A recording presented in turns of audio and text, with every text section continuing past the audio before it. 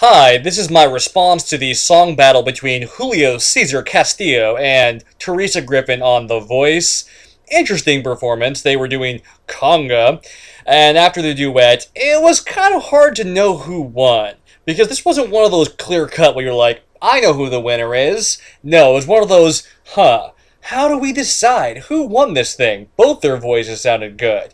Now, kind of interesting, Blake on the show, he even said, I don't know who won. He even said that. But he decided to go with Julio Cesar Castillo because he put the most work in rehearsals. That's kind of interesting, right? I thought it was supposed to be the performance, not rehearsals, but whatever, I'm not a coach on the show, so I don't get to decide.